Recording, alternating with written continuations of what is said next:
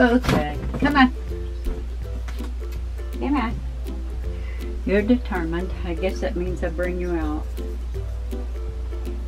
Come out. Come on. Come on. I'll let you come roam around the snake room for a while. Come on. Come on, Jude. You gonna come out? Come out this way. Come this way. Come over here. There you go. There you go. You gonna come hang out with me? Huh? You gonna come hang out with me?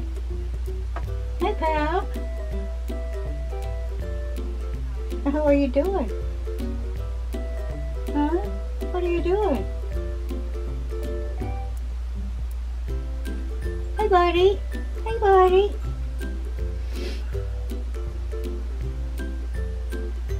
So, wow, that's a big snake.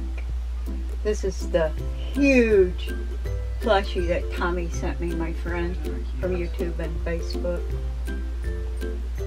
Where you going, Chew?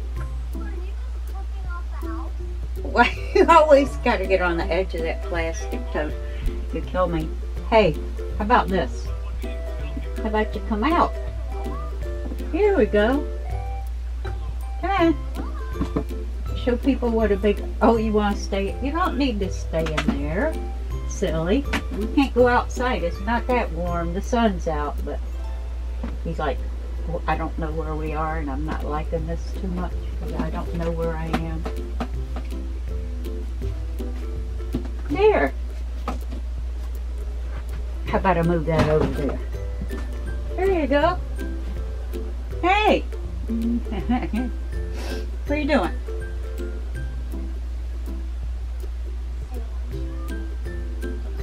What are you doing? So I want to go check all this cool stuff out here. Huh. Hey, buddy. See, wow, all kinds of neat stuff out here to get into, huh? All kinds of cool stuff to get into. No, you can't breathe with that. That's not a real one. That's not a real snake. No, it's not. It's not a real snake. Hey, your namesake's gonna be on checking in on Brian Barczyck's podcast Wednesday night. And that'll take you out so you can watch it with me.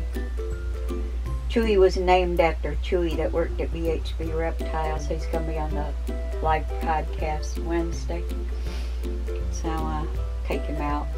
Let him hang out with me and watch it. What are you doing?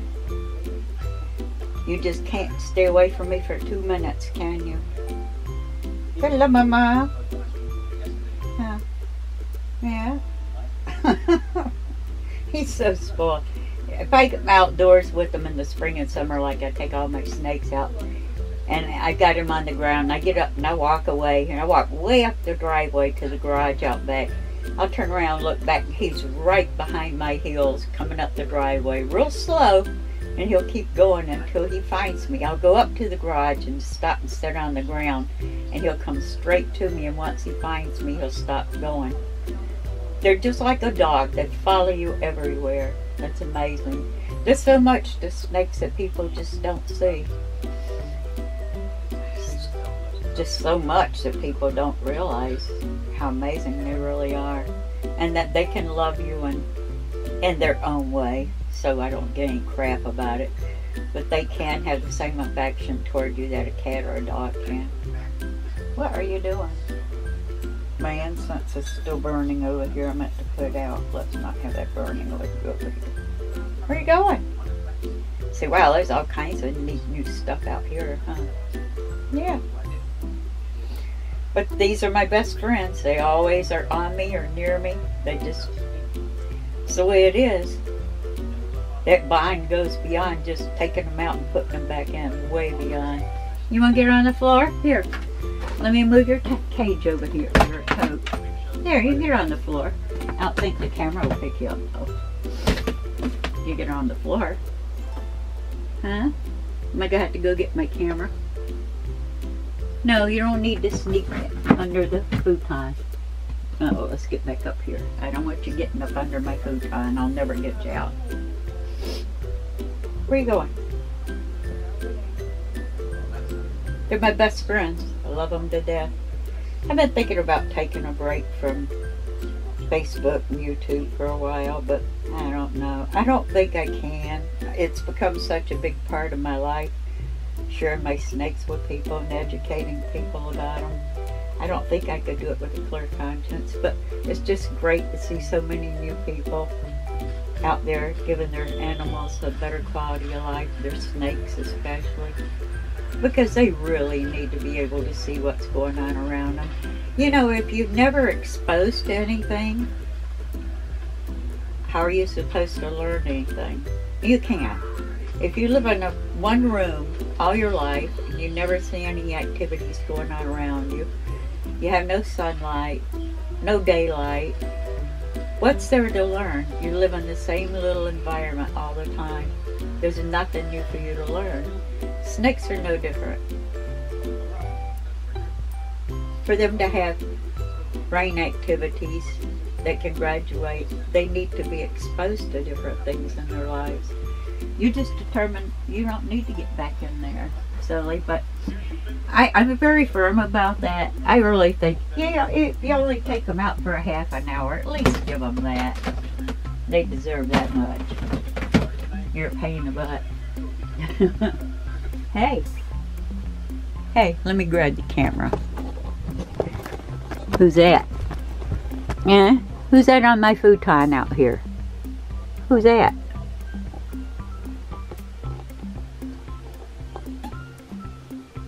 Look at that face. Say, this is comfortable. I could hang out on here and be happy on it. You like my futon? Huh? Pretty cool, huh? I don't know what my camera's picking up, but we'll try. You're silly.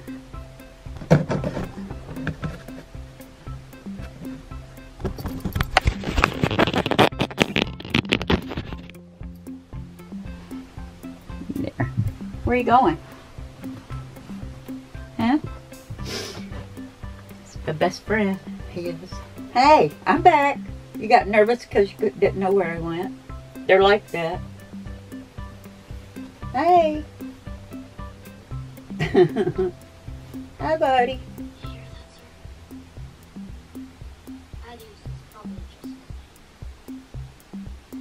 Yeah, they can be just as affectionate and social as any cat or dog can. I trust them before I walk up to a strange dog. I walk up to a strange snake, one I'm not familiar with. Hey! You're getting nervous? See, this is all new to me out here. Huh? You look teeny on this big double futon. What you do? You look... Hey. Where are you going? Where you going? You're huffing. It's not warm out here. It's only 70 degrees. You should be huffing. It's not warm out here. You can't breathe with that snake. It's not a real snake, Jew. No, it's not. It's not a real one.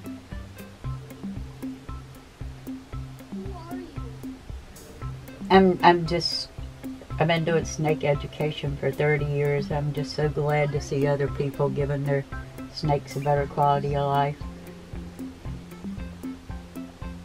They need it. They deserve it.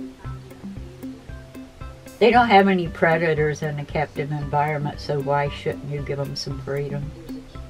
I can see out in the wild why it's hard for them to survive. Constant predators. It's hard to reproduce without losing all their babies because of predators.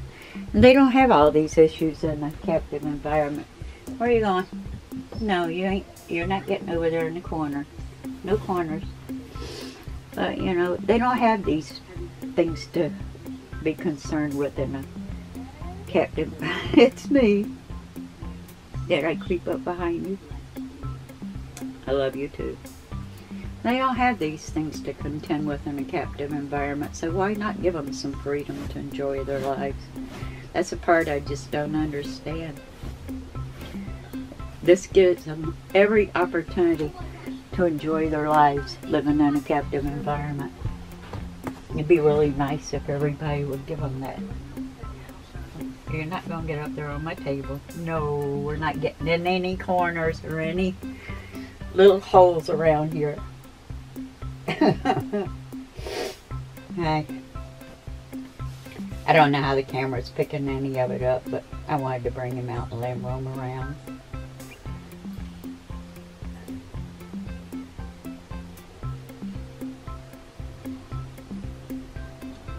But, you know, it's up to you. You want to keep your snakes as prisoners, or you want to give them a nice quality of life. This is very rewarding to me, just sitting and watching them have some freedom to express themselves and check things out. Hey, where are you going? You're dying to get under my futon, aren't you? It's a floor. See, she doesn't let me on the floor in the house. You can get on the floor out here. Nobody tracks their shoes out here like they do in the house. Where are you going? So I'm exploring everything. Hey, chew. Chew. Chewy. He says, I'm going to go check the floor out. That's what I'm going to do. You can get on the floor if you want to. Nobody comes from the garage into this room. I don't allow it. That's why I don't let them on the floor in the house, because the guys are in and out of the house from the garage out back, and you never know if they've got antifreeze or brake fluid or something on their shoes, and it'd be kind of stupid to let people track that in on the carpet and then put my snakes down on the floor. Are you stuck? Uh-oh, he found my power strip. Something new. I don't know what that is. I love them to death. Hey, why don't you come back up here where people can see you? Huh? Come back up here. Come on. So people can see how handsome you are. There you go. Yeah, it's me.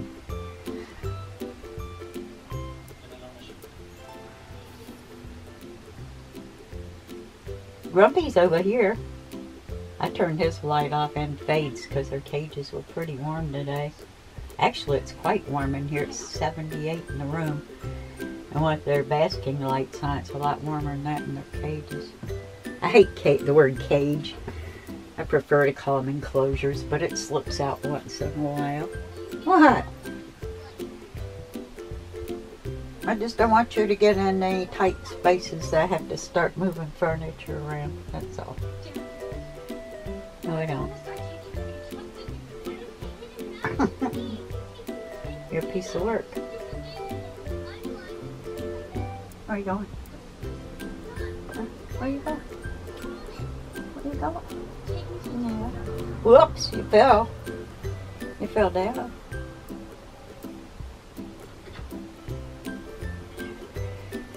I just cleaned out your whole enclosure. Give you fresh water. I give my snakes fresh water every other day. I can't stand to see them.